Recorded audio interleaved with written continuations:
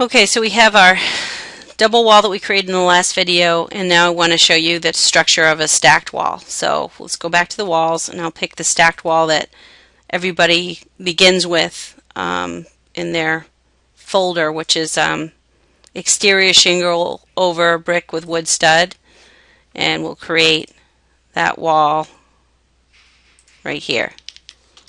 So if we look at it from this side, we have brick, and then on top of the brick, connecting the same structural elements which are within the wall system, we have shingle on stud.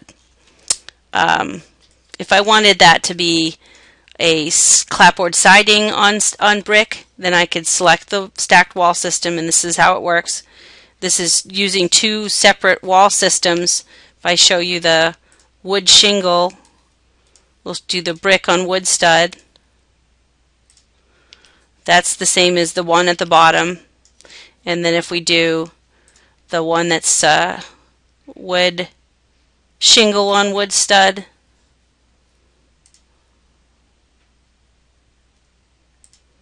this is the wall system that's on top, right?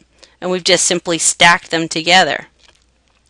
The way you stack them together is you start with that first stacked wall system. You can change the type, and then you can change what you end up stacking. So let's take a look at the one that's already made. So by selecting, go ahead and draw it in your drawing, select it, and then hit Edit Type. And you can see the brick is down here, the wood on shingles on wood stud is above. If we look a little bit further and look at the edit of the structure, I've basically just grabbed those two wall systems and shown them as one wall system being the top and one being the bottom, and then this 4-foot height controls the height of the brick. So if I wanted the brick to go up, let's say to the first floor, I could do 8 feet, and then the second floor could have all of this siding. Or if I wanted the brick just to be a 2-foot band around the bottom, then I'd set it to 2 feet, and that would be the exposed brick perhaps above the foundation wall, for instance. Okay, so if I decide to flip these, which I wouldn't do in this case, brick on top of wood doesn't make as much sense, then you can just move these up and down to change them, and you can see them change in the preview. So let's say I wanted to make this, instead of shingle on wood on top of brick, I wanted this to be the double wall system. Well, let's just say I wanted to stack two different wall types. Okay, so what I would do first is I would duplicate the wall, and I'm going to call this exterior siding over brick with wood stud. Okay, so this is going to be the siding one instead of the shingle. So I would then go in here and swap out this single shingle on wood with siding on wood, and now I have a new stacked wall system.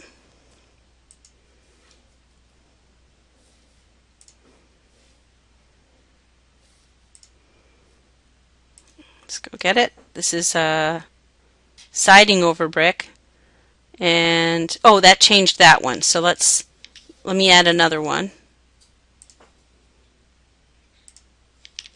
and this one I'm going to switch back to the original one. So we have shingle over brick, siding over brick now as a second stacked wall system. Over here we've created a wall sweep on top of the brick wall system, because usually when we have a stacked wall system like this, let's move this one forward so that you can see how it relates to this one. Usually you have some kind of cap over the brick as a transition. It's a water table, so we have to create that as a sweep. And so if I go into this, in order to do that, I have to either add the sweep to the bottom of the shingle system or the top of this brick system.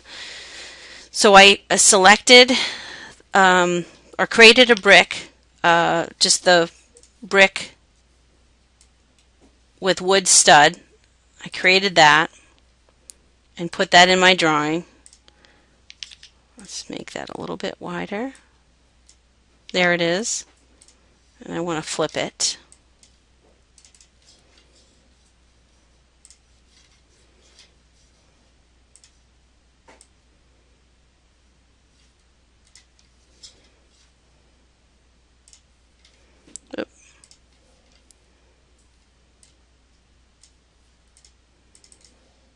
Okay, so that should do just fine. So see, I've got one version that's got no sweep on top and a version that does.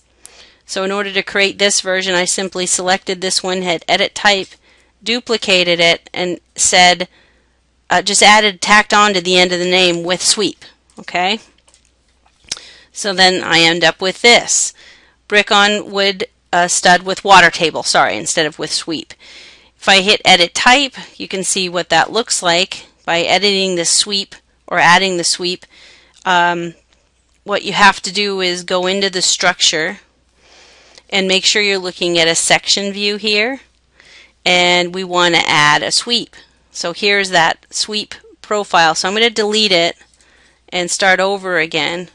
So just show you how to get in there and do it. So here, this is what the wall is going to look like to begin with. When you hit sweeps, the first thing you'll do is load the profile that you want. You can get the profile from going to the Profiles section, and then under the, I think it's under Walls, you're going to have I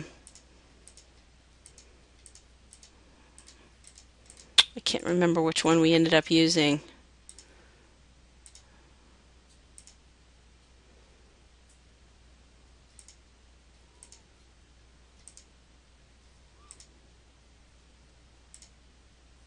Let's try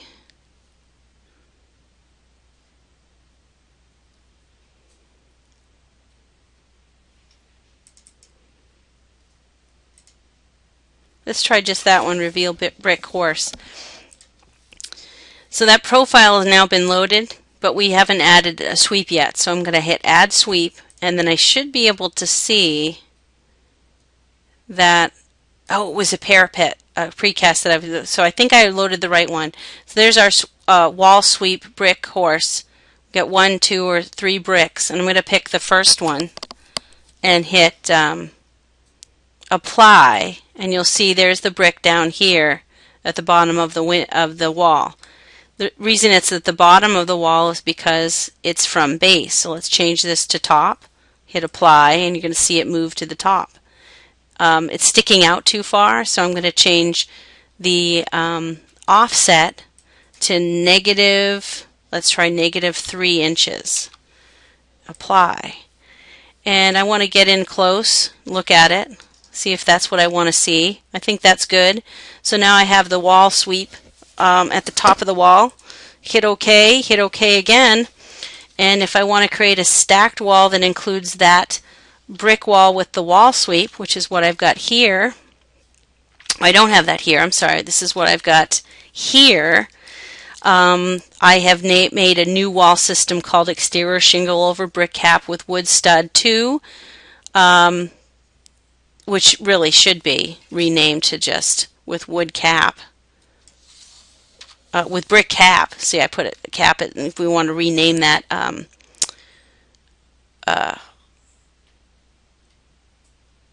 water table instead, you could do that, but that's basically what I've done. Is there's a cap on top of the brick, and then this structure we have the brick stud with water table being loaded as the base wall.